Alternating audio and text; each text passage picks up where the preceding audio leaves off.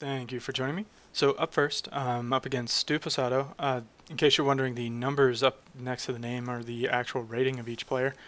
They can be a little misleading because of how strategies shake out against each other. But let's go ahead and get this started. You can see right away all three of my bots are rushing to this middle resource, my shotgun and both of my assaults. He's got his shotgun and his assault also rushing the middle resource. But he seems to be more interested in just trying to grab the resources, and he's mostly ignoring combat on these guys, whereas my resource carriers were fighting, which gave me the ability to take control of that central resource.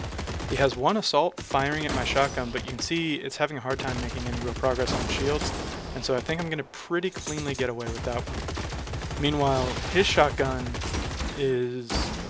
you can see the amount of damage the shotgun did to my shields right off the bat as soon as it got close enough, but I managed to sneak a second resource. It looks like I'm going to get away with it pretty cleanly here too. His machine gun's moving to engage, but his sniper is not paying attention to my resource carrier at all, and that puts me up 2-1. So now you can see I've got 3 resource carriers moving over here trying to grab these 3 resources, which will bring me to 5 and secure the win. He's got his 2 resource carriers, but down here his machine gun and his sniper are chasing my sniper, which isn't really helping him at all.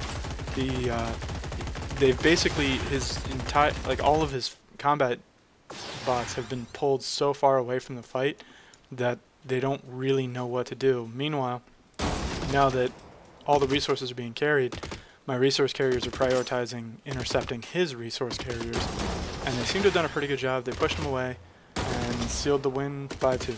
Good game.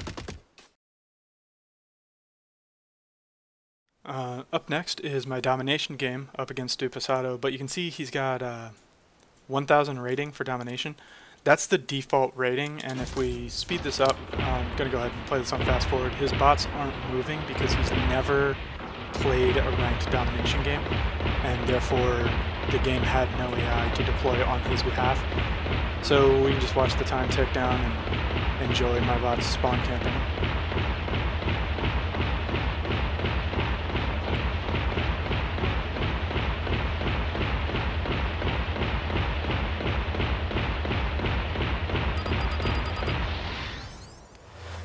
And there it is. And lastly, we have elimination. Unfortunately, Stu, again, has never played an elimination game, so there's not really a whole lot to show, just my bots blowing up some stationary targets. But nonetheless, it was still a very good game in collection. The score wasn't particularly close, but it mechanically was actually a very, very close fight. So, good game, Stu.